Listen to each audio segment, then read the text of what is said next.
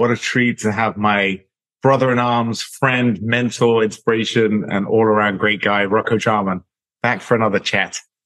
I'm excited to be having this one, but excited, as we heard off air, on a completely different level. So it's a much more sedate and peaceful version of me that we encountered today. Yes, Rocco, what do you think about the idea? I've really been in the last maybe 2 or 3 weeks. I've had 4 people that I know have all had cancer diagnoses, and I don't know. Some cancer these days is much more treatable than others, but it just reminds me that so often I've got the mindset that I'm going to be healthy. I've got a long life ahead of me. I've still got time to do things. And I've really been thinking that I just can't think that way anymore. Life, good news tends to take years of hard work to get. Bad news tends to come unexpectedly, where you just, doctor's visit and he sees something or something like that. So I've just been really, this weekend's it's been a long weekend in America. So we had a 3-day weekend, and I spent every day at the beach with my son and family, friends, just good times, just trying to really think about what's important in life. And that it's really shaken me up, I guess. So I've really got that notion of life is just so precious. We don't have all day, and we have to make it count. And not just meaning don't put off that project for your career aspirations, but just enjoy every fucking day. And that's the mindset that I want to have the rest of my life. It's just every single day I want to enjoy it. Of course, you can have some days better than others. You're gonna have to do things you don't want to do sometimes. But I really want to take that mindset for the rest of my days. Yeah, it's a paradoxical irony of human beings that it takes that kind of nearness of tragedy, that kind of reminder of mortality and impermanence, and the fact that storms arrive, trouble arise, to bring us back to that sense of awareness of what to value and that we should value it. So to extract meaning and poignance out of something potentially tragic is, I think, the right invitation. And then the other one for me always is a reflection that Dimna says that to me. My wife says that to me often. She goes, we've got a certain species of challenge, almost the concept of dharma and karma. One doesn't have to believe in the veracity of that, but just the idea of it, that we have these different species of trouble and challenge that we have to face. And for friends of hers, these people constantly live with some form of illness. The husband's had stomach problems, severe stomach problems for years. And them and their kids are always sick with like chest infections, cold sinus infections and things. But yet they don't have our psychological challenges in life and our pressures. And we all have a different species of challenge that we are sort of wired almost in this life, or predisposed in this life, I believe, to face. And all that those challenges are, in some way or another, and this can sound flippant, but I think we can connect with the sentiment, is we're invited through our challenge to find out what's meaningful again in our lives. Now, how many people's stories have you heard about that had cancer? And even though it's not something you'd wish on someone, I've listened to those survival stories, and the vast majority of them are people going, it was the wake-up call that I needed. I didn't enjoy the experience. I didn't enjoy the frailty and the vulnerability. But if I hadn't had that shot over the bows, I would never have taken stock of my life. I would never have reevaluated what mattered to me. And I think our troubles come to do exactly that for us. We think we lament our troubles and we bewail them and bewail our lot. But as soon as we become graceful, like I was mentioning off air, and we arrive at a sense of not equanimity, but acceptance that this is the way that life is going to teach me something or bring me to an understanding or an appreciation, I think the journey changes for us. There was also another thought I had, Rocco, and if I wrote down, I've always been a goal-oriented person, all the things that I hope to achieve in the next, say, 20 years, have siblings for my son, grow my family, hopefully have a great career, make a lot of money, travel the world, have great times, great memories, see wonderful places, enjoy wonderful moments with people I love. All these things that I hope to achieve. if I'm not happy until I've achieved them, it's too late. Because if I'm 64 and I'm like, I have ticked every single box on my dream list and I'm going to wait for that to be happy, it's just too late. So I've got this feeling now where I know that I'm working towards all these different things in my life, but I don't have to get them to be happy. I just have to know that I'm trying to get them, and I'm trying to steer my boat the right way. And it's actually been a really freeing feeling that I don't have to wait for the things anymore. Because I remember, to use my fighting analogy, when I was fighting, I would want to click my fingers and be like, okay, 6 weeks out from a fight, I just wish I could click my fingers and be done with this 6 weeks, because I know it's going to be so hard, the training, the discipline, the diet, the anticipation, the mental challenges. And I didn't appreciate any of the journeys. I just wanted to be done with it. And that's such an awful way to go through life, because if you go through life like that, you waste your youth. Yeah. You just missed our pilgrimages. Like, life is a pilgrimage, and the end point is not the point.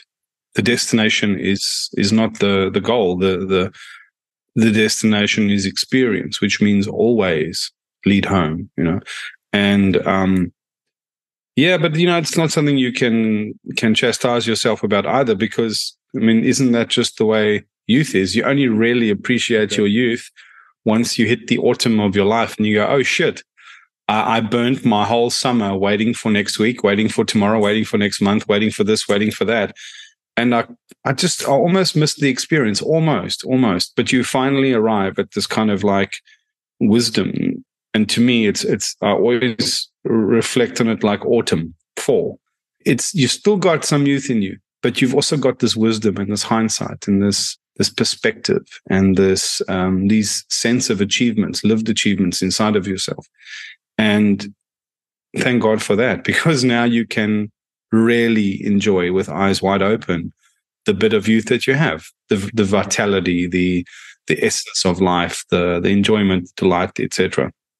I was going to say, it's so hard when you're in like anyone listening to this, if they're in a really shitty situation, whether it's a terrible position at work, or they just lost their job they liked, and they're scared about having no security, or they're in a shitty romantic relationship. It's so hard to see at the time. But I always think back to the most toxic, unhealthy relationship was the one that I had before I met my wife. So it's like, and I remember being so miserable at the time, thinking, Jesus, how am I in a relationship this just ridiculously like childish and toxic when I'm in my late 30s? And but now, of course, with hindsight, it was, that experience and ending it was the best thing that happened to me, because I met my wife and we're so compatible. But it's just so hard to see when you're in it. I think one of the hardest things for winners in life, in quotation marks, is that when to stop fighting, when to accept a loss and move on, as opposed to like I used the romantic relationship example. So many people are so used to winning in life, they'll try and force a square peg in a round hole for months and months and months too long, as opposed to walking away and accepting the loss. There's a beautiful quote by Walt Whitman that goes, "These are the days we must live." And when you're in the heart of a difficult moment, that is your invitation to, gumption and character. And this is how you decide, and life helps you define how you face things, your stance. That is the most powerful thing. This insight came to me recently, beautiful insight, that emotion, it's tied to the Latin word for motion, for movement. And so often our emotions move us. And it's because of how we rig the sails of our psychology. And what emotion is, it doesn't seek to be harbored within us or held within us or contained within us. It seeks to move through us. And the call of emotion, the request that it has, is for expression or for action. And the way to embody a sense of expression and action in the most wise way is stance. The way that you face what you face without having to say or do anything is your stance. And if you can, that is the heart of self-mastery, really, is if you can choose how you face what you face. It speaks for itself. It acts for itself. You don't need to throw words at a situation. You don't need to rush forward clumsily to try and patch something together, because your stance speaks so voluminously about your philosophy in life. And that's what it means to embody your philosophy. It's in this stance. And it's so easy. What sounds so easy when you finally arrive at some grace or some equanimity in your life to look back and say, yes, no, if you're struggling, all you got to do is just got to find equanimity and put a brave face on, and somebody goes, fuck, man, I'm so low down on Maslow's hierarchy of needs. I'm struggling to put food on my table. I'm struggling with just my nervous system doesn't know how to belong to this fucking moment. I'm in so much distress and unhappiness. It's almost impossible to find grace and equanimity there. But the point is, if you don't start finding it there, you don't find it anywhere. It's paradox, always. I love that Maslow's hierarchy of needs, because if, like that example you're just saying, someone's kind of at rock bottom and they're struggling, if they focus on that bottom of the hierarchy, which is air, water, food, rest, like the shelter, the real basic things of life, that's the first step, isn't it? It's like if you're really depressed and you at least try to, you're too depressed to even work out, but maybe you can go for a walk, and maybe you can just get outside, and maybe you can just not, I don't know, drink alcohol every day. Maybe just try and ease up on that and try and just drink water and try and eat slightly healthier foods. Isn't that the start? Like, do you have any experience helping people get from rock bottom? Yeah, I do. So there's two paradigms that I used to look at this. The one is called the leaky boat and the 4 buckets. And the premise is that your life as a metaphor is you trying to cross choppy open seas in a leaky boat, and it's taking on water. And so there's a destination that you're trying to reach, but it's beyond your sight. It's beyond the horizon, and everything around you is troubled open waters. And you don't know when another storm's going to come. But the here and now problem is that your boat is taking on water. You can't even worry too much about which angle you're going to head or how you're going to rig the sails. Some of that matters less than just keeping your boat afloat. And the 4 buckets are the 4 primary neurochemical agents of balance or happiness or contentment in life. So 2 of them are hormones and 2 of them are neurotransmitters. So you've got serotonin, which is your mood stabilizer. You've got oxytocin, which is the connection hormone. You've got endorphins, which is the responsible for our sense of vitality, which we inherit through effort and exertion. And then we have dopamine, which is responsible for our motivation and our reward cycle. Now, when our mood is low, you can imagine that's one bucket that's broken, or the handle's broken, or it's got a crack in it and it's offline. So your serotonin is not available and you can't fix it and change it. So theoretically, what you should be doing is spreading the load over the other 3 buckets. You should be investing in connection. Even if you don't feel like socializing with your friends, you have to, first of all, have discernment and choose the right kind of company for the right length of time, and moderate it so that you're not overexpending yourself when you actually need to be withdrawn and recharging.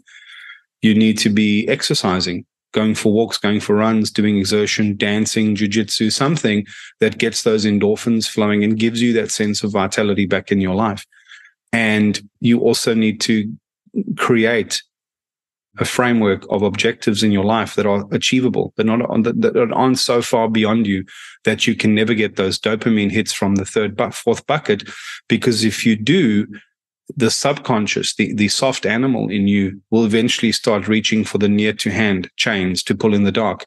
And that's our excessive eating, our binge watching, our doom scrolling, our porn addictions. People are addicted to dating, easy dating on Tinder, and they don't even know the reason. They just deal with the shame. But if you take the shame out of the equation, you just look at what that bucket is. It's dopamine. And if you're not spreading the load across your other 2 buckets, being oxytocin for connection and endorphins for exercise, your mood never regulates. In fact, you get more down on yourself, because eventually hedonic adaptation takes place. And whatever you are reaching for in terms of impulsiveness or excess, like snacking, like porn, like movies, like any form of distraction or dependency or addiction, even weed sometimes, you overtax that bucket. And so if you think of it like trying to bail water, you've dropped 3 buckets on the floor. You've dropped your mood stabilizer, serotonin. You've dropped your oxytocin connection, and you've dropped your endorphins vitality, and you're trying to bail water in the boat of your life just through your dopamine. And of course, it's going to have a downward spiral, because that is the nature of addiction. Addiction always wants more of a hit, more of a hit, more of a hit. And when you're only using one bucket, your whole life can drag itself down into a downward spiral. And even victimhood can give you a sense of that, and doom scrolling and binge watching. And there's so many things in our modern life that can drag us down. And simply understanding that you can't revolutionize your amount of serotonin, but you can get up every morning and go for a walk in the sunrise. You can meditate. You can do a bit of yoga. And these things at least help you regulate the little bit of serotonin that you do have. And then you spread the load healthily across the other three buckets. And that's the way to bring yourself up. Now, that to me, we can talk as much as we want, but when you can start explaining to people how to bail water with all four buckets, even if they are slightly compromised, you might have a sore leg and you can't go run. But if you can tell somebody other ways to, first of all, spread the load across the other three buckets, and what you could do to still get some endorphins into the mix, now they've got, first of all, an understanding of the mechanics of themselves.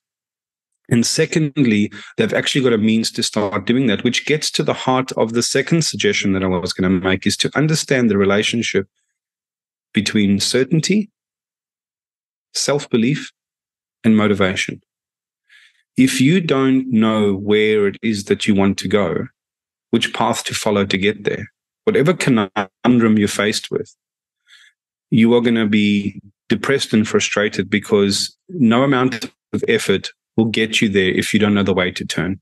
If somebody drops you in the middle of a desert and says, find your way home, and it could be 5 miles to the nearest town or 50 miles across the desert, just the sense of not knowing, the uncertainty of which direction to choose, can be debilitating to a person. The second one is self-belief, that I've actually got what it takes to even cross that 5 miles. And that's where fitness comes in. Fitness of mindset, fitness of stillness, fitness of physical exertion, fitness of emotional competence, so I can deal with conflict and arguments and stuff in my life without becoming derailed. And once I know those two things, once I have some degree of certainty as to the direction I'm heading, and I've got some degree of self-belief that I actually have what it takes to do that, I have all the motivation that I need. Because the reason we lack motivation is not because we're weak. It's because we don't know the way to go, and we don't know we've got what it takes. So, and those two scenarios are a lack of vulnerability, asking for help and really listening, and self-knowledge, really knowing what it is that we want from life, so that we're not chasing other people's goals. We're not chasing outer ambitions, so that we can, find that in ourselves, and then setting expectations in the short term that are realistic, so that we're not trying to climb the mountain today. We're breaking up the mountain into X number of stages. And we say to ourselves, stage 1 is just cross the bridge. Just cross the bridge. And what is that bridge? It's the choice to say, it might not be today, it might not be this year, it might not be the next decade, but I am climbing that goddamn mountain. To own the challenge of your own life is crossing the bridge. Then everything from there becomes a daring adventure of curiosity, discovery, delight, surprise, frustration. And your whole life is basically teaching you through trial and error the way that you should follow. Now, imagine trying to learn jiu-jitsu from books and VHS tapes. You can't do that. Well, you can, just not very well. It'll take you so much longer. The quickest way is there's a different modality that gets you there. There's a different modality that gets you successful in poetry writing, or open water swimming, or conscious relationship, or parenting, and we all need certainty, self-belief, and motivation. And they're like a triad that we develop. But we don't develop that triad by picking up snippets of wisdom off the internet. We have to get into community with people and find the right people to follow, people of good conviction, good direction. And the biggest problem we have in that space is, let's say somebody is a successful businessman, or runs a successful podcast, or has a successful cryptocurrency investment portfolio. So much of their success is based on opportunity, happy accident, coincidence, and some application of skill or talent. But their ability to articulate that is where the error comes in. And they will give you the 20 step that they thought it took to get them there. But they just might be unaware of what it actually took. And so 1,000 people can look at that paragon of success and go, I want to be like him. He's put out a book of 20 steps. I'm going to follow those 20 steps faithfully, and I'm going to have failure, and I'm going to intern that failure as myself not being good enough or clever enough or wise enough or dedicated enough. And all it was that person wasn't, just because they can do doesn't mean they can teach. And now they're teaching everybody to do these superfluous, random 20 things which don't actually conspire to deliver the same result. And so we rob people of certainty and of self-belief, and therefore of motivation.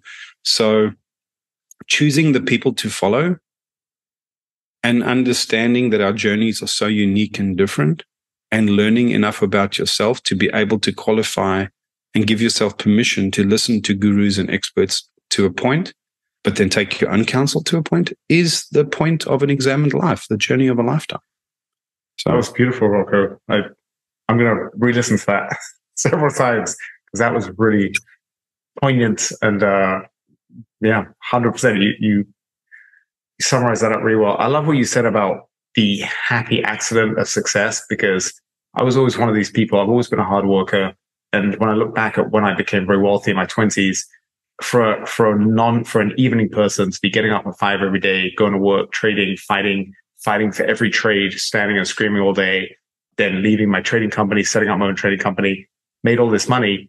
It's easy for me to say, yeah, I worked really hard. I took risks, and I did. That's all true. But I was also there at a time when there was money to be made, because I can tell you when I left the floor, the money was slow. Every year was not there to be made. And now I still have friends that are still down there trying, and good luck. They're all struggling. They're down money. It's a ghost town. It's awful seeing the faces down there now. So that was a great example of me for years thinking anything that I'm proud of was due to hard work, and not realizing that the accident of success. And you can see that in almost anyone, right place, right time. In everything. Yeah. You know, you look at someone like Roger Gracie and you just go, fuck, what a phenomenon on the mat that person is. But then you also realize what it would have been to be born into the Gracie family at 6'4", built like, I mean, if you could design a judoka in a lab, you would come up with Roger Gracie. So I'm not saying he doesn't deserve it, but you couldn't do all the same things he did and get the same results. 100%. And you can't do all the same things Tony Robbins does or Elon Musk did, or necessarily and get the same results, because some of it wasn't to do with the magic that they concocted in the crucible of their own genius. It was an amplification of opportunity, an amplification of celebrity, an amplification of blessings. And we don't always know the level of influence and input that has to each of us differently and separately. You know?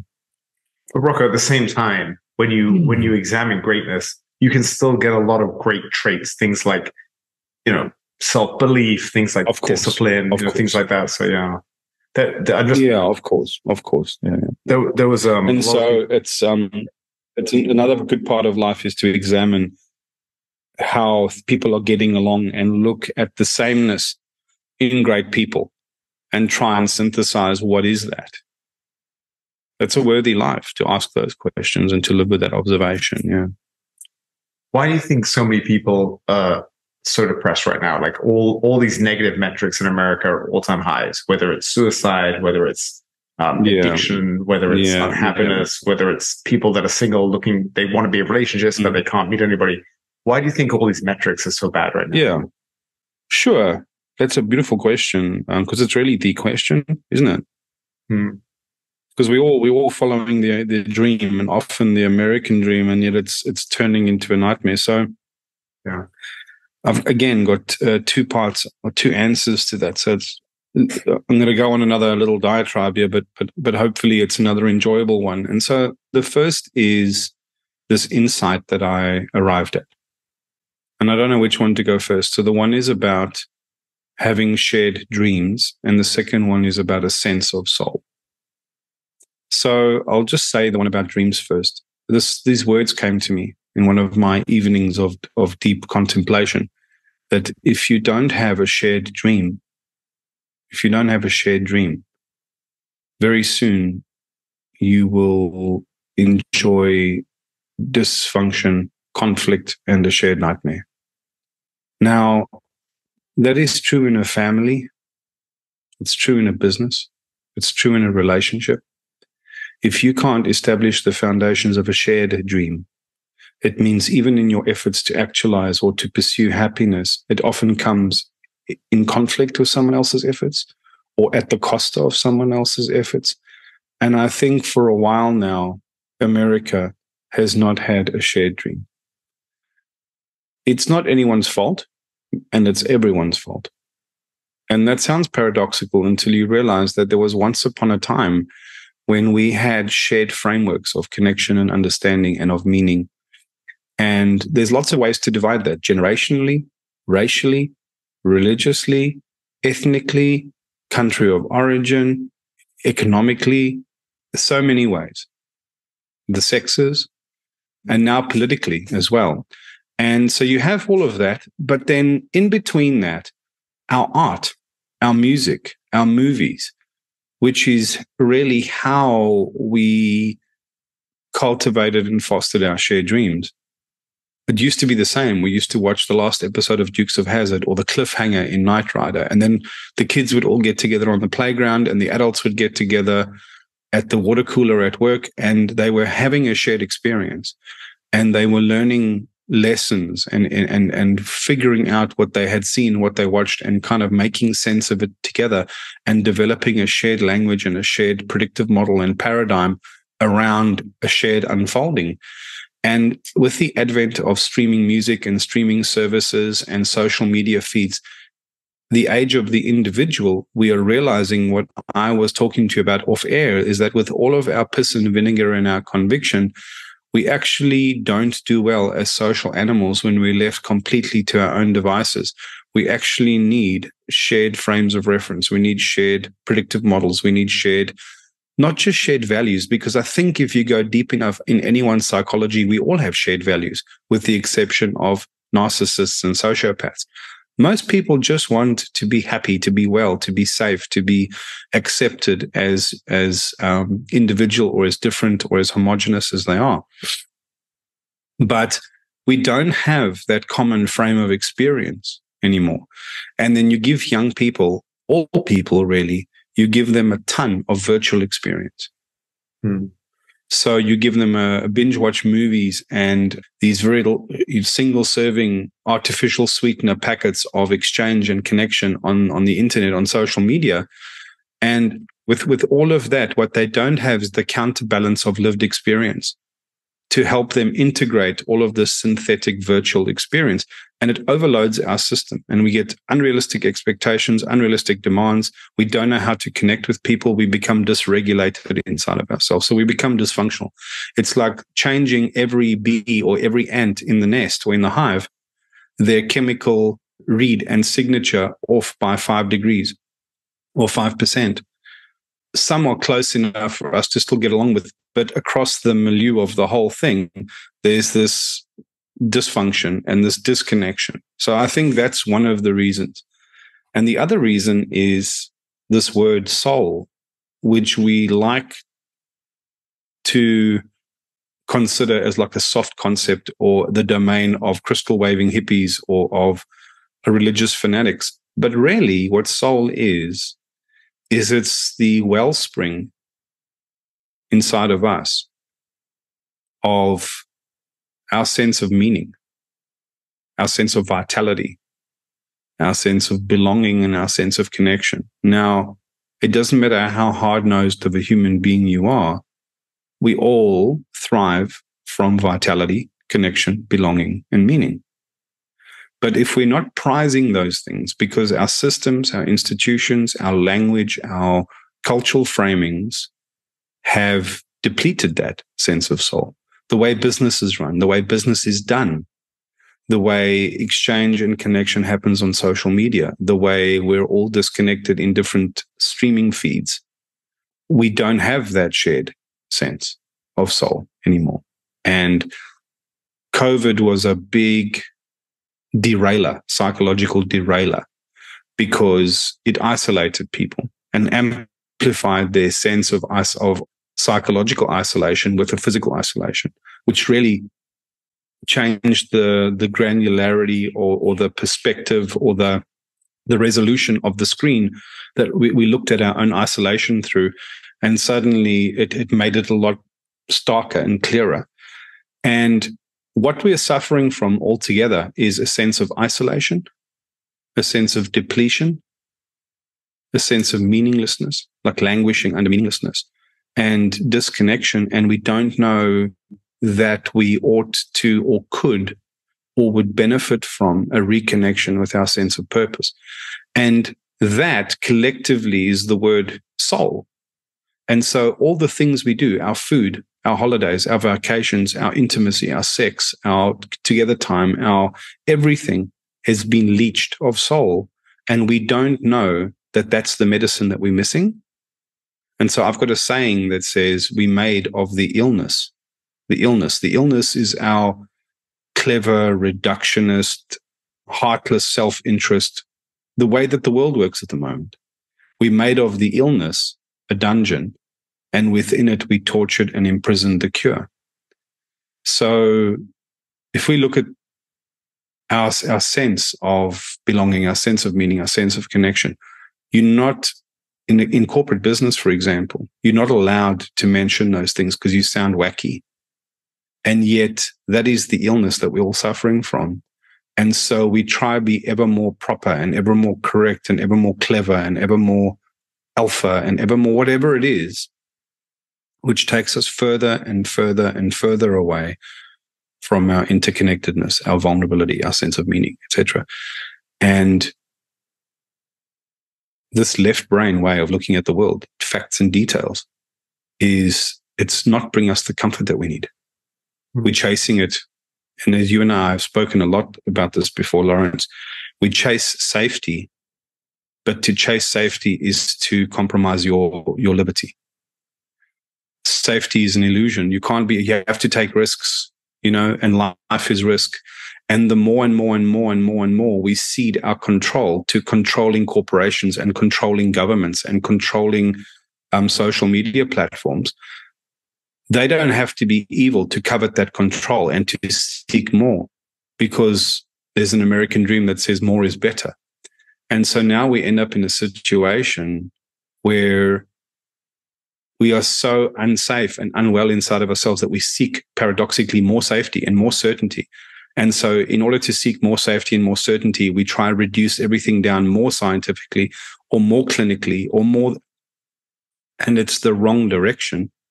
Whereas our sense of meaning and purpose and belonging is back into the mythic, back into the poetic, back into the symbolic, back into the artistic, back into the inspirational. And we've lost the art of expressing that, and we've lost the sense of understanding how valuable and meaningful it is to our wellness. Again, beautiful, beautiful, brother. One thing, what can deteriorate can also be improved. That's the beautiful thing about human beings. So there's great hope here, because all we have to do is just wake up to that realization, and we can start taking steps even in our own lives. But Rocco, when I hear that, the overriding thing is just people spend too much time with technology and not enough time with people. And I'll use the example of jiu-jitsu. One of the reasons that jiu-jitsu is just exploding around the world now, so many of my friends never done any martial arts, not particularly athletic now, maybe when they're younger, but they've got their kids in jiu-jitsu and they say it's the best thing for their kids. And all the people that I know, one of the reasons they love jiu-jitsu, even though it's breaking our bodies and our joints and our necks and our backs, the reason we keep coming back to the mat is because you're having real intimate connection with people, and maybe something and vulnerability. But I mean, for me personally, having my phone in my gym bag for an hour and a half and just working out, then talking to people between matches, even if it's just a few sentences here and there, then 10, 15 minutes in the change rooms chatting, that for me completely rejuvenates my soul. the human interaction, it's the exercise, it's the camaraderie, it's the goal setting. I'm getting all those, the dopamine, I'm getting all these great things from it. You're hitting all those buckets, Yes, because you're getting the connection with other people, you're getting the endorphins, you're getting the dopamine because you're winning a couple of points in a roll. Yeah, it's the whole thing. But I think too many people now. I just think we're such an interesting generation, Rocco, because we're similar in age in the fact that I think we probably had a similar upbringing in our youth, where I got my first cell phone when I was my last year of college. So. And then actually when I moved to Amsterdam, and then I moved to the US. And for about a year, I was just like, I don't have a cell phone. I don't want people to bother me when I'm out. The thought of not having a cell phone now for about a year was wild. But you're so much happier because technology enables, we could never have locked down the world with COVID if it was a generation ago, because there wasn't the capacity to keep all these businesses working digitally. Whereas so technology enables people. So, and even now, I know people that for days at a time won't leave their home because they're getting their food delivered by Uber Eats, they're getting their entertainment streamed, they're getting their porn streamed or whatever they're doing. And they literally don't leave for days and days at a time. And so technology enables us to have these lives. Now, some people don't have the wherewithal to practice the right wisdom. So when I'm hearing you explaining so eloquently about the problems we're seeing in the West, so much of it is just, if you're a kid, put down the tablet and get outside and play. If you're an adult, turn your phone off and go and hang out with friends for a few hours. It seems to always come back to technology. Yeah. But Lawrence, now we've become our parents, right? Your children shouldn't watch so much TV. You shouldn't do this. You shouldn't do that. Now, the point is technology is marching onwards, and innovation is marching onwards, and opportunity is marching onwards. The only problem really is in this point that I was trying to make earlier on, which is our synthetic experience and exposure to synthetic experiences and virtual experiences is amplified and fractally exploded. But our opportunities for and our sense to moderate that with lived experience and just traction in life so that we can integrate these things is compromised. Now, every single thing, whether it's road running, jiu-jitsu, trading, property selling, relationships, we don't have the benefit or the blessing of walking this perfect middle line. It's a pendulum, and discomfort is the cure for apathy, and extreme discomfort is the cure for extreme apathy. And these are the days we must live. We have to go through the ugly turn so that we can collectively arrive at a wisdom. The reason why we don't have world wars anymore is because we had them so thoroughly twice that everybody goes, fuck, geez, that has to be a last resort because that was horrendous. And unfortunately, that is the only way that wisdom really can arrive in people. It can't arrive in people, in individuals. It has to arrive collectively through making egregious mistakes. So it's hard to see that. But we're in an adaptation phase or cycle right now. So when email first came out, we didn't know how to handle it well. When any technology that we get, when we first get it, we don't know how to moderate and regulate. And it's in the fucking up and the getting it wrong that we slowly learn to master ourselves and coexist with these gifts. And where does one find the adult tenacity and common sense to choose against your lower nature? Like, no, just put it down and go play outside when you're so starved for connection. I think that's what's so hard, Rocco, is I consider myself an extremely driven, disciplined person. And I think I was reading something that you wrote recently on Instagram, I think, where you were talking about how addictive it is, where you just go on to do something and then 30 or 40 minutes later, you just realize you've been mindlessly scrolling, because these devices and these apps are just so damn addictive. And it just happened to me. I think it happened to me just before I read that. And I was like, holy shit, here I am, someone who thinks he prizes his discipline, his focus. If I'm caught in it, then I'm not saying I'm the most disciplined person out there, but I'm up there. And so if what chance does a depressed teenager kid have to fight against that dopamine addiction from technology? Exactly. You're right. You're so right. And this is what I mean.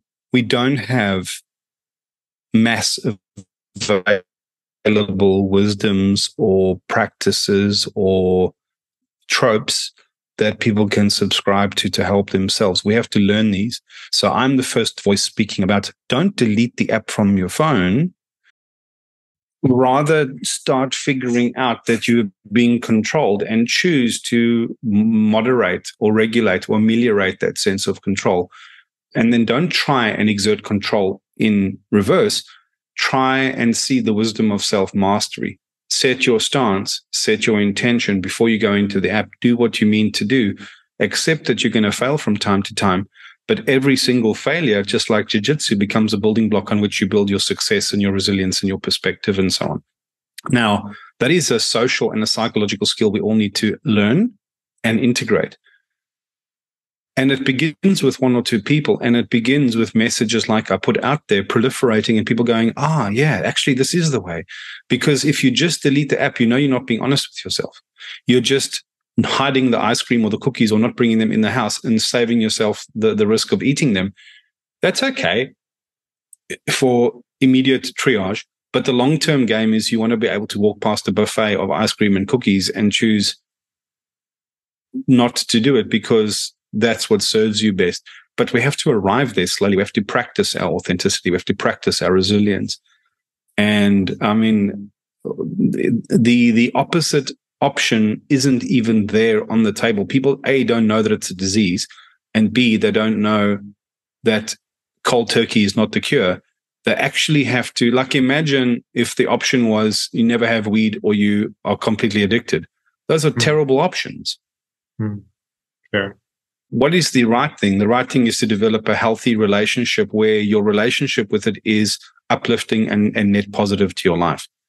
Now, the same should be said for anything, for pornography, for intimacy, for healthy debate, for everything in life. It's not about whether the thing is good or bad. It's our relationship to the thing that we need to mature in. And it's a maturity thing. And sometimes maturity isn't just, well, you know, they should do this and they should do that.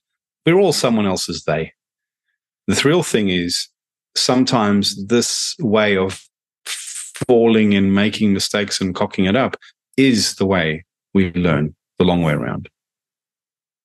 And then a handful of us that are galvanized by self-development and personal development, we can go, well, surely there's got to be an accelerator. Surely there's a shortcut to doing this in a wholesome way that leaves nothing off the table, that, you know, that doesn't skip a step. And that's basically what a good jiu-jitsu school does, you know. It's how can I integrate all of these habits in the most effective way, the quickest way, without losing anything along the way. Yeah. It's a tough time, bro, and it's only going to get tougher, I believe. Yeah. Well, like you and I were parents, so now we're not just worrying on our behalf, we're worrying about how do I unfuck myself, and then how do I integrate wisdom so that when I tell my kids something, I'm not telling them like my parents tried to tell me, because I didn't listen to my parents because they were disingenuous fools. So, you know, I want to get that right too. We're on a hiding to nothing here, but what a worthy cause. Well, Rocco, that's one thing I want to talk to you about. I got a gift. It's by Ryan Holiday, the Stoic author, and he's called The Daily Dad. And it's little short pages per day that you read. And it's really fantastic. I got it a couple of weeks ago from a friend of mine, and I started at January. So I just did all of January. And the idea of January, the theme of January was kids don't listen to what you say, they watch what you do. And so don't be a hypocrite. Basically, it was actually both inspiring and very humbling too, because it was like, in order for you to be the best parent, you have to be the best you. So you can't tell your kids not to eat extra ice cream when you're, you know, eating extra dessert behind their back. And you can't tell them to get up on time for school when you're sleeping in. And you can't tell them to tidy up when you don't make your bed in the morning. And all these different things. And it was beautiful, actually. It really, reading it really motivated me to be my best self. And I always used to have this mindset where I want to get back to when I was in my 20s and I was super wealthy. I never have to worry about money again. I could just spend, I just had all the safety net. And then I could just really spend time with my kids and And then it got me thinking that, no, I want my kids to see me working and to see me taking risks and to see me failing sometimes and picking myself up and not to have this safety net luxury of having all these zeros in my bank account where I don't have to have any stress, because that's not realistic. And so it gave me so much, I guess, inspiration, humility, happiness, just reading it. It's like, yeah, it's what like what you said, what a worthy goal. To be the best dad I want to be, which one of my, the highest aim in my life right now is just to be my best self. Yeah. And so that you can give them the kind of launch pad and clear runway of having a crack at life that we didn't necessarily easily get. Yeah. But not making it too easy for them either, because that doesn't help them really. Yes, exactly. Yeah. That was my point about not, I don't have that feeling where I want to create wealth again quickly. I'm much more patient now because I don't want life to be so easy for them that they like you said, that they're going to grow up never seeing struggle. Although I think even if everything, don't come talk to me with your fucking 7-acre mansion in the Indiana countryside. Well, I think he's like model Maserati that he cruises around the cobblestones with. Come in. But Rocco, isn't that the best thing about sports is it doesn't matter how good his life is outside. You can give him hardship in a safe environment where he can learn. That's right. That's right. Yeah. The right sport becomes a contained, regulated analogy or instantiation of a much bigger playing arena of life, wherein they can dial the risk and the reward up and down commensurate to their capability and still get the right level of challenge. It's actually a wonderful invention that human beings are responsible for, is the way that we play games, which, we know that they're games, so we can risk a lot, but we also can lose ourselves in the game where we get captured by the idea of improving or winning or enough to make us play that game authentically with our whole self. And that really is the crucible of development and, self-mastery. And it's fantastic, really is fantastic. Yeah. And I know you've got 2 disciplines. You used to have 3, but you've got 2, which are right on the edge of that. It's running, which is alone, and just endurance, and just, you have to eat right, you have to get up right, you have to sleep right. Otherwise you compromise the whole project.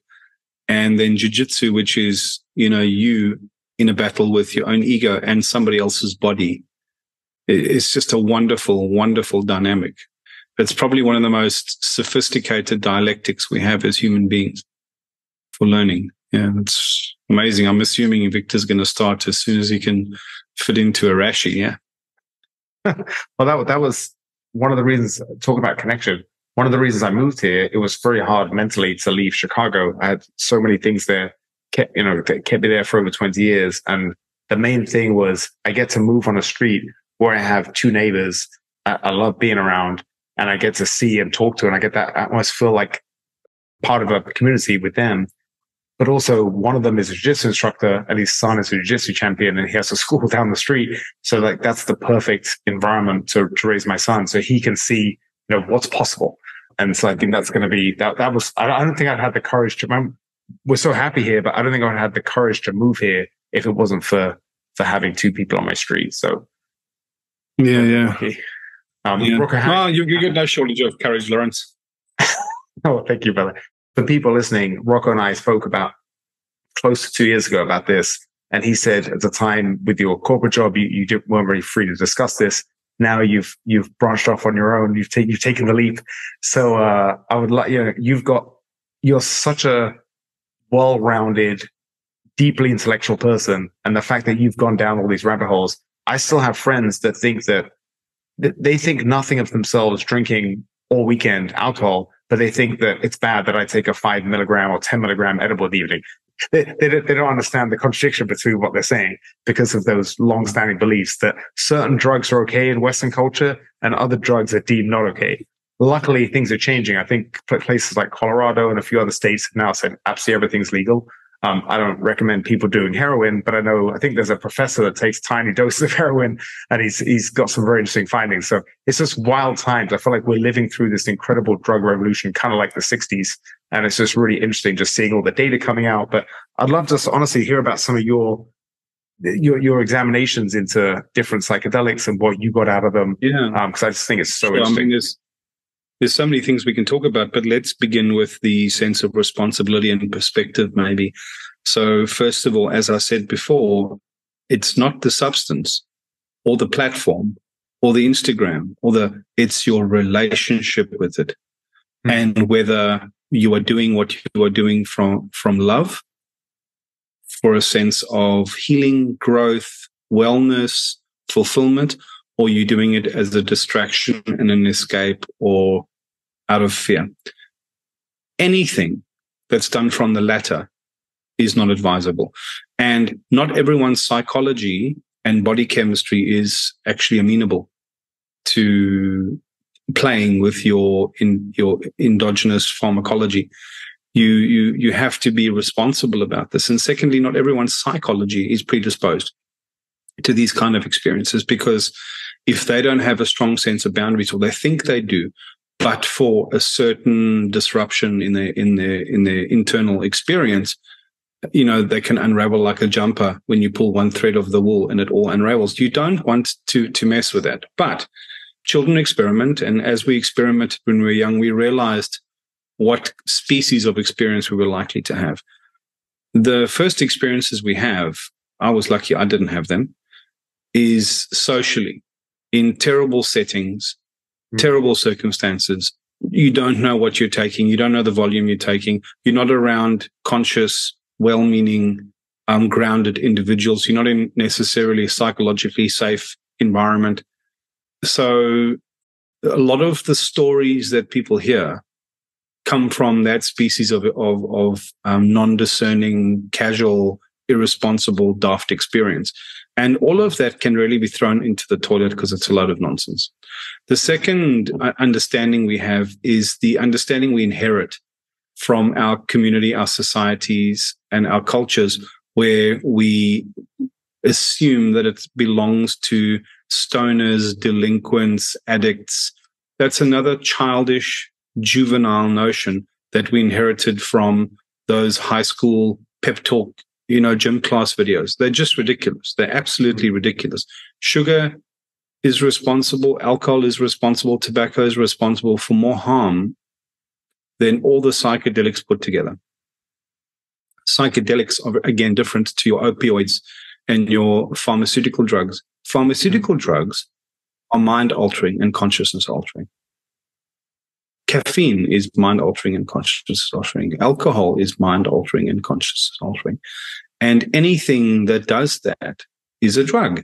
Now, the fact that you can buy one with a prescription over a counter and the other one you can get in a gummy bear doesn't have any moral weight one way or the other. Exactly. Certain things are more and less healthy for your body, but it's your habits that are healthy and unhealthy more than the substance. Our bodies are resilient. And so what you want to consider is that there is a category of drugs which have subcategories. So you get your certain kind of amphetamines, which are great, like MDMA is great for people with PTSD and treatment-resistant depressions, and then you get psilocybin, which is the active ingredient in mushroom, which is great for depression, people with fear of death, people with chronic illnesses that have a perspective on mortality that is covered in doom and darkness. LSD is a very different thing. And then you get your dimethyltryptamines, your 5-MeO-DMTs, the toad. Then you get Cambo, then you get iboga. Now, all these things, now there's a species of them, a whole group of them. So MDMA is an amphetamine. Cannabis, the cannabinoids, they are what you get in weed, in edibles, and so on. Your tryptamines are what you get in ayahuasca and the toad and 5-MeO-DMT. Psilocybin and mescaline is what you get in peyote and San Pedro. So mescaline, LSD, psilocybin, iboga, and I forget the other one. They are your psychedelics. They're the ones that give you these transformative experiences, sometimes visuals. Weed won't give you much of the visuals, but it gives you an elevated state of consciousness. And MDMA is going to be different again to weed and different again to the psychedelics. The other question that one needs to understand when talking about this is the signature of the curve. So if you imagine a 5-mile run, it's a slow start, hard slog in the beginning, then you hit that plateau when you feel really comfortable, and then eventually your body gets tired and your endurance sort of wanes, and it gets difficult at the end. If you go into the ocean and you haven't swum for a long time and it's a new beach, you don't know the lie of the land underwater, you don't know the currents. So you go in, then you get thrown about a bit, and then you come out. Now imagine you just got thrown in and somebody said to you, have a good time, and you spend 20 minutes just finding your legs, and then they rip you out and they go, what did you learn? You've learned nothing. If you slowly wade in and you take your time and you start feeling the tide and feeling the currents, and you choose your moments, and then you start reading where the rip is going, you can actually expend a lot less bandwidth of exertion and energy and start being in the mix and feeling the flow. And then you integrate that, and then you slowly come out. That is the same paradigm as weed, ayahuasca, etc. So with DMT, if you smoke it, it's an 8-minute round trip. You blast it off into space with a vertical climb. You're in this space that you've got no language or articulation for. And then you sort of drop back down, and the shape of the curve looks like a knife put on its handle. It's sharp up, a peak, and sharp down. There's nothing to integrate. There's nothing to relate to. It's discombobulating and disorientating. To take ayahuasca, the same drug, the come up is slow, which means you slowly acclimatizing to the experience. You're up there for long enough to not feel so discombobulated because you also climbed in slowly. And then as you slowly come down, your language and your perspective arrives, and you can zipper the two, that experience and your lived normal worldly experience together in such a way that you actually can begin to integrate the wisdom that you've experienced. Now, if you imagine smoking weed is a nice steep curve and quite a drop down, but it's steep up and with a long lingering tail. But it's still maybe 8 to 20 minutes of experience. Whereas if you eat edibles, that's a 3-hour experience. Yeah. And you also have to develop relationships with these medicines so that you can make the right kind of use for them. There's not to say there's a wrong way to use them, but there are more right or more skillful ways to use them for different applications or intentions. Now, a lot of people's relationship with plant medicine, for example, is healing addictions, healing trauma, and healing abuse. But growth and healing are two sides of the same coin, really. And once you've sort of got the one project solved, you can then take the same medicine and apply it to personal development and growth. And I mean, it was the latter that interested me. Obviously, I needed to process and progress a lot of my own healing, and it can be a powerful accelerator for that process. But that if you're doing it right, it doesn't take forever.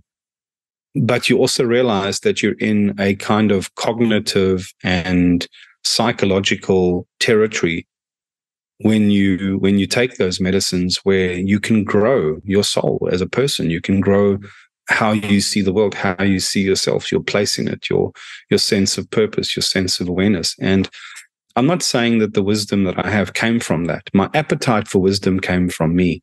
My efficacy was the same as going to one of the best jiu-jitsu schools with the best jiu-jitsu instructor and applying myself intelligently, rigorously, first of all, to manage my ego, because once your ego is managed, you can really learn. Your biggest impediment to jiu-jitsu is ego. and your preconceived ideas. So if you take somebody and you give them taekwondo and Shotokan karate for 7 years, and then you try to train them jiu-jitsu, and you take a fresh kid off the street and you try to train them jiu-jitsu, if both things being equal, the fresh kid off the street's going to learn faster. Why? Because he's got less to unlearn. Now, if you come to psychedelics with a lifelong, first of all, set of understandings about yourself, your psychology, how the world works, our place in it, and what you can expect, you picked up from Reddit trip reports and from, stupid stoner movies and from playground chatter. God knows what you're going to experience. Or if you buy into that whole Kool-Aid about ayahuasca and, purple jaguars and feathered serpents, if that's what's in your predictive model, if that's what you're backloaded with, then you're going to be seeking. And, if I believe if there is a intelligence in this universe that we are touching when we have these kind of medicines, it's always going to touch you through the language that you have integrated inside of yourself. So it's a bit like going onto the internet, but if you've got an old Mozilla browser or an old Safari browser, you will see a clunky version of that. And if you've got a different skin on your browser and a different coding as to how the letters and pictures should show up, then your interpretation of the truth of reality is going to be filtered and shaped by the quality of interface that you have. And our interface is our sense of mythology, our sense of poetry, our sense of language, our sense of what is true beyond the tangible. Now, if that language set and skill set and paradigm set is poor or distorted or juvenile or folksy, then you're going to see and experience everything through that lens, because the intelligence that exists in the world can only speak to you through the language that you've already internalized. And you've heard me say this a million times. Ludwig Wittgenstein's famous quote is, "The limits of my language become the limits of my world." And this is exactly what it means. And poetically put, it says, we cannot visit worlds for which we do not have the language. Two people can have exactly the same drug, the same physical experience, and their internal experience of it is completely different based on our frame of reference and our mindsets. That was incredible. I guess the big takeaway that I had from, I guess I'll start with my preconceived notion of marijuana equals being a loser, was because of a friend in college who just smoked all day and got thrown out after 1 year of college, failing his exams. So that was in my head for many, many years. I love what you said about different people react to things different ways. I've got friends that can drink obscene amounts of alcohol. They don't get too belligerent and they can get up the next day and function. It's a miracle. For me, I've always processed alcohol very badly. For me, it'll knock me back a few days. I won't feel good for days. And that's not even drinking that much. So for me, I don't want to say I'm lucky, but I've found what works for me is a small amount between 5 and 10 milligrams of a good, quality edible from the dispensary, which is very, high quality. That for me is just such a positive. I get so much positive benefits out of it. I sleep great like a baby, and the next day I have no ill effects. Whereas I have friends who get so jealous because they'll hear me talk about how much it uplifts my spirit and it opens my mind to appreciation of life and all these different things I talk about. And they're like, man, I wish I could do that. But when I take it, I just get super paranoid. So I really appreciate what you said about different people, their body. We talk about that for a minute. Yes. That paranoia is a natural, necessary barrier. So you can start off having those experiences and with edible weed. And what you need to learn is a self-mastery of your own psychological experience. And the root of your psychological experience is steeped in your animal experience, which is fear. Fear is how nature keeps animals alive. But if you don't develop the internal discernment between fear and danger, what weed is showing you, what the medicine is showing you, the edible is showing you, is that your first step, your foundational step, is to discern between fear and danger. Danger you have to avoid. Fear is a story. And if you can't regulate your own psychology and emotion and your nervous system's experience, then all of the benefits that you want to reach are not yours because you haven't earned them.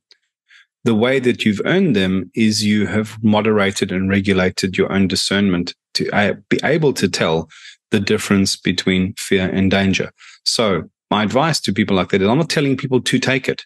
I'm telling people if you want the positive benefits that Lawrence is talking about, you have to practice self-mastery. And self-mastery, just like jiu-jitsu, is practiced. And the best way to practice jiu-jitsu is on the mat. You get in a position of vulnerability.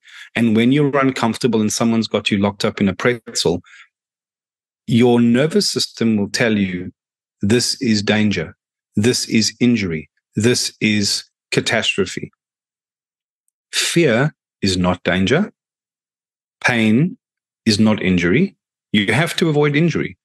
But pain you can get on top of, because as soon as the panic ends is when you realize this isn't going anywhere. It's just uncomfortable and I can endure it. And it's the same with the discomfort of paranoia. Discomfort is not catastrophe. You have to avoid catastrophe, but discomfort is something that you learn to regulate and have equanimity about. And jiu-jitsu, probably because you did the trading, probably because you did the running, probably because you did the jiu-jitsu training, it means, and also because alcohol wouldn't give you a door for respite. You needed a respite in this life because it's no sign of good health to be well adjusted in a profoundly sick environment. You needed something. And so you thought, fuck, I can't live like this forever without medicine because the world is sick. I need a break here. And so you had the psychological tools already exercised and developed over a long period of time to face discomfort and discern between pain and injury, discern between fear and danger, discern between discomfort and catastrophe. And that discernment is the basis of self-mastery and stillness and stance that you adopt, so that when the medicine comes and threatens you with the chains at the gate, you can go, no, it's not the end of the world. This will pass. And just the belief that this will pass is the same as being on a camping trip with your dog and there's a noise outside, but you know it's just the trees rustling. If you can't tell the dog, don't worry, it's nothing to be afraid of, and you believe that the dog is onto something, every time the dog growls, you get more afraid. The dog picks up your fear, it gets more afraid. And it's the self-perpetuating cycle of catastrophizing shadows. Yeah. And in exactly the same way, you can actually face and alchemize that paranoia. And it actually becomes the source of enormous euphoria in your body. You actually alchemize. It's the same source. Pain and pleasure have exactly the same energy, impulse. It's just how they're polarized. So if you just switch the battery terminals around on that experience in your mind, and you put the drama down and you put the story down, suddenly you realize that what is screaming out from the bottom is the wellspring of your vitality, the part of you that wants to be alive. And it is just, and it can be expressed as the animus of panic and fear, or it can be expressed as elation, exaltation, vitality, and euphoria.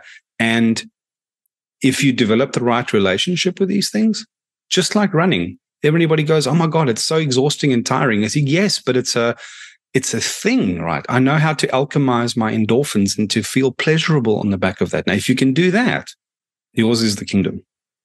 That's very interesting. Well, I'm going to make sure he listens to this. I also really love what you said about the two different experiences. If you're just thrown into turbulent sea for a few minutes and then dragged out, it's not the same as experience as a nice swim. And one thing, the really positive experience I had with ayahuasca was with our mutual friend Nick, who was very adamant about me writing down things that I was asking myself to get out of it, and setting intentions before, and changing my diet, and really making it a very, it was a disciplined experience. Yes, a very disciplined experience, exactly. And then even the day of, where you're all sitting outside in Joshua Tree and you've got your space and the moon's going down and you haven't even taken anything, but you're with a band of brothers who are all, looking to be their best selves and face fears and ask questions and find answers.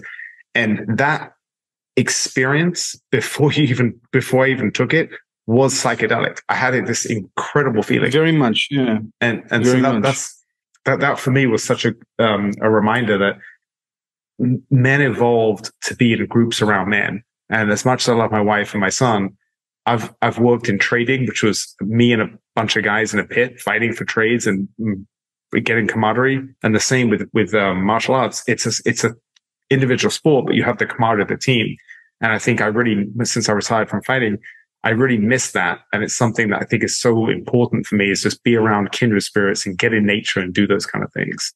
So I'm so glad you said that, because it's so true. But you're so right. And, I was going to say, Lawrence, getting together with men can be done without psychedelics, and then taking the psychedelics can be done without company. And yet they complement each other, and they all have their place in a well-rounded program or attitude of wellness. Yeah. No, I couldn't agree more. No, brother, I was just going to say, I know you've got some meetings, so you got to wrap this up. But Rocco, I really appreciate your wisdom, and it's real fun through podcasts where I can just listen and learn. I don't even have to say much, and that's what I get from you, brother. I really can't wait to listen back to this, because you said so many things that and it's you put in eloquent words things I've been thinking about, or you connected some dots that of things I've been thinking, which is always the same when we talk. So I always appreciate you, brother. And while I said that a lot of the negatives in today's society are linked to technology, I always talk about you to other friends. I'm like, we've never met in person, but I consider you a dear friend, and all our communication's been virtual because you live in Perth and I live in US. So one day I want to run the Perth Marathon, take you out for a steak and give you a big hug. But for now, our relationship is online because of the beauties of technology. So as much as I talk shit about technology, I do appreciate it for the good things. Yeah. It's a relationship that's just getting richer as we both continue our journey of, putting down the drama and leaning into our journeys of being husbands, being parents, getting older. It's just even struggling through difficulty. It's a beautiful thing. It's a beautiful thing. And, one thing that you are so perennial about is your sense of appreciation of life and your gratitude and the real exuberance that you show when you connect with your friends. And it's one of the most beautiful things about you. So I wanted to reflect that back to you. I appreciate it, Rocco. I love you, brother. Get going. Let's talk soon. Okay. You take care. And thanks for having me on for this wonderful, thoughtful conversation. And just to let the reader or the listeners know, I'll be coming out with a book in the next month. It's called Stepping Through.